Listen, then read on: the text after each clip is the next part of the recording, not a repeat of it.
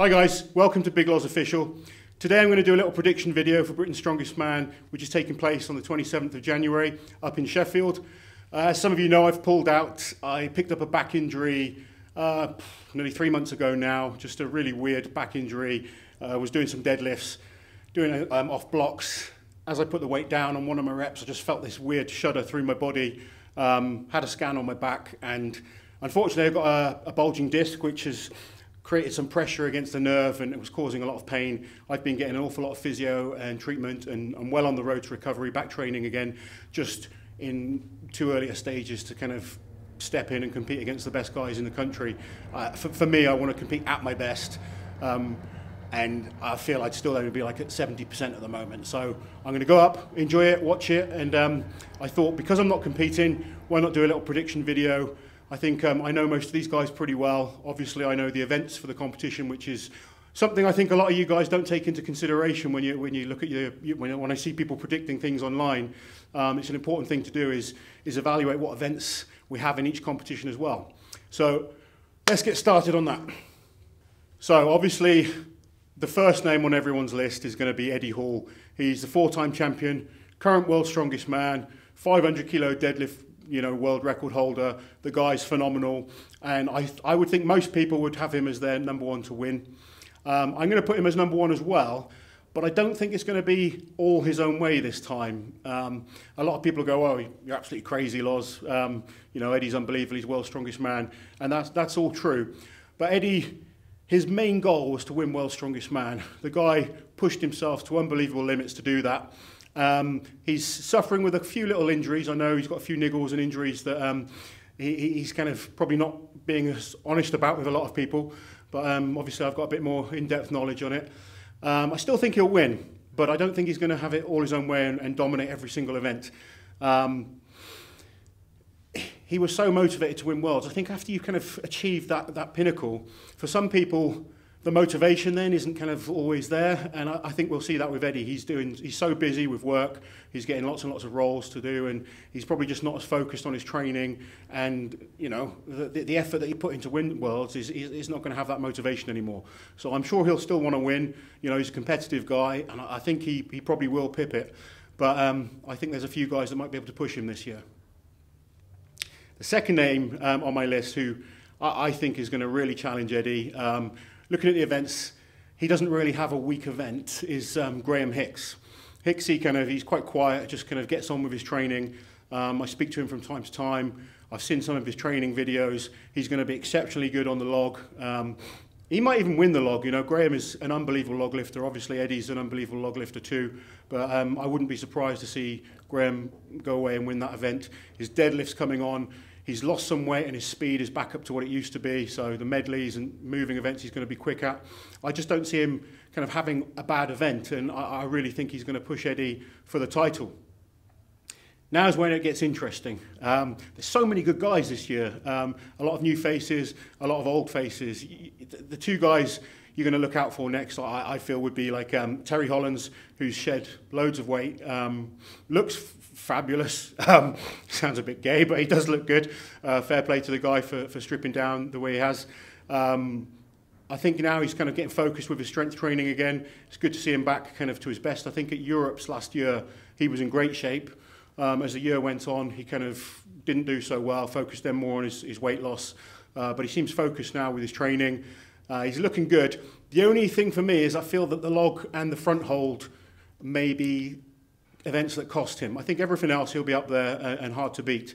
The thing for me with Terry, I think if he can have a good performance on the log and come somewhere mid-table on the front hold, then he's got a good chance of really pushing for top 3 place, maybe even second or first. But it depends how those two events go. He's going to be a good deadlifter. He moves well. His yoke will be good. His stones are good. I just think with the weight loss, will that affect his pressing? And the front hold is just an event he doesn't seem to do well at. He's so tall, got long arms. And if that event's in it, he's going to struggle a little bit. Felix. Mark Felix is just a phenomenon. I think he's like 51 or coming up to 52 now, still outperforming, guys half his age. Mark's unbelievable. I've known him, as long as I've been doing strongman. and he just doesn't seem to go anywhere. Sometimes he gets better. He had a few injuries last year which held him back a little bit, but he's not someone anyone's talking about. And you know, Mark, he's got good events. His deadlift is unbelievable, obviously. He moves well, he's good at stones.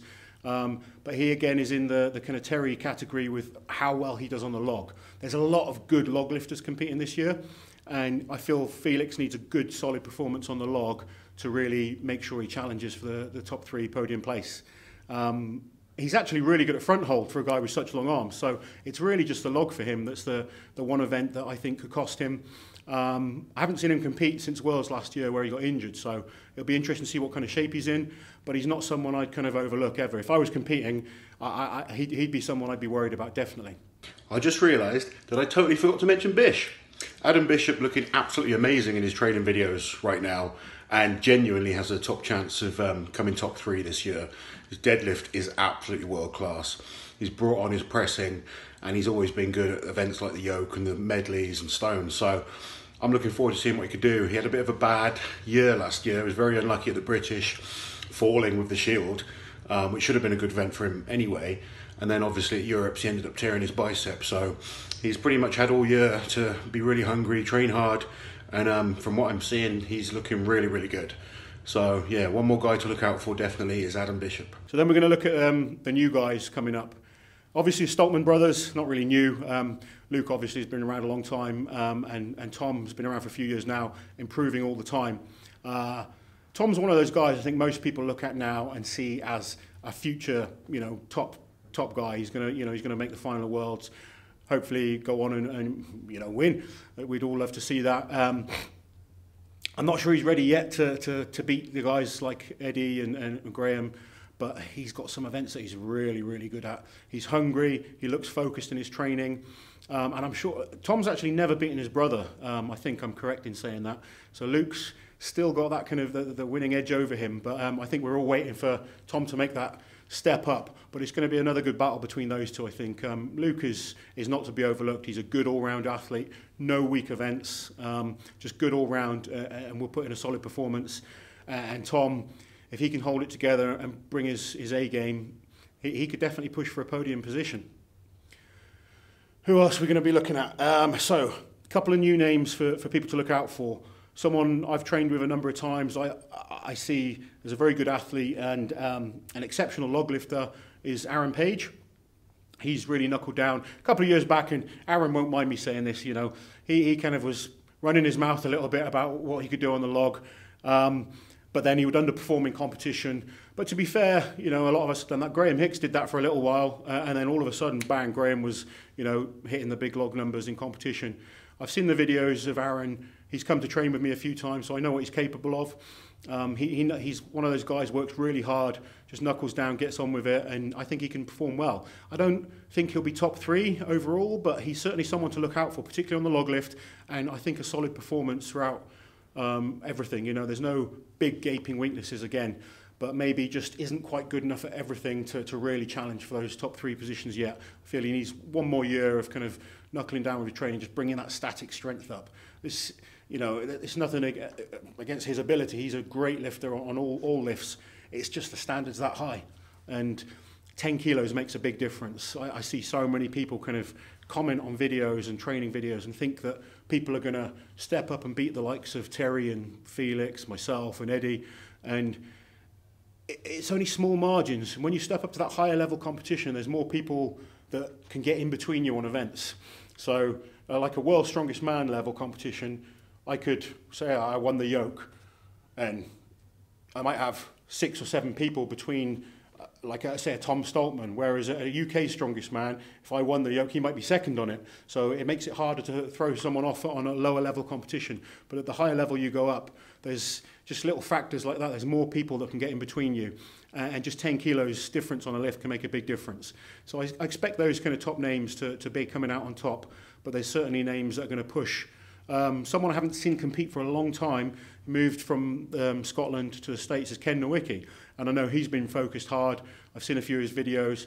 He's going to be keen to come over and get that qualifying spot for Worlds. Because you're going to have guys, Eddie's obviously the man to beat. Everyone wants to beat Eddie. He is number 1, world's strongest man. He's the favourite. You're going to have like the Hicksies, Strongman brothers, Terry and Mark, going to be battling for the top, for second and third place, I think. And then it's a battle for the other guys trying to get that top 5 position to qualify for World's Strongest Man. You know, you get a good performance of the British and it almost guarantees you a spot at World's Strongest Man. And if Eddie's definitely, you know, not going to compete at Worlds this year, it opens up another spot. I made the final of Worlds, so I've pretty much secured my qualifying spot. So again, you know, it gives other people an opportunity, and there's so many guys that are going to be fighting for that. You know, we've got loads. I don't see any weak guys at Britain's Strongest Man anymore. Where a few years back, you could guarantee that certain guys would be the bottom few guys. But now, the middle of the pack is so close, and it's so hard to break into that top level.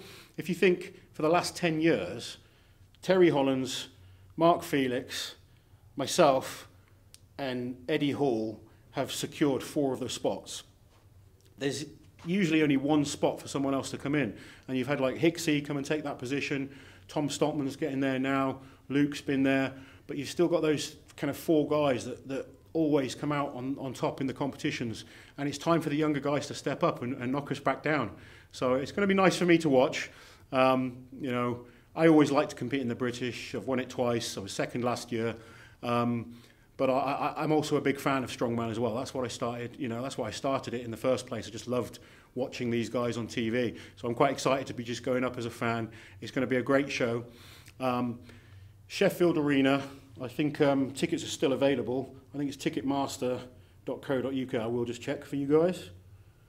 Yeah, if you search for Giants Live, ticketmaster.co.uk, tickets are still available. Make sure you get up there. As I said, I won't be competing, but I'm definitely going to come up. I want to meet all the fans, spend time with you guys. Hopefully, kind of, you know, I might be able to get on the floor and talk to you guys and explain a few of the events. And you know, just my kind of knowledge of the sport is, I think, it's pretty good. I know what these guys are doing, and I know how good they all are. So it's going to be a great show. Hopefully, see lots of you there. And keep coming back to the page. We've got lots more planned. And take care.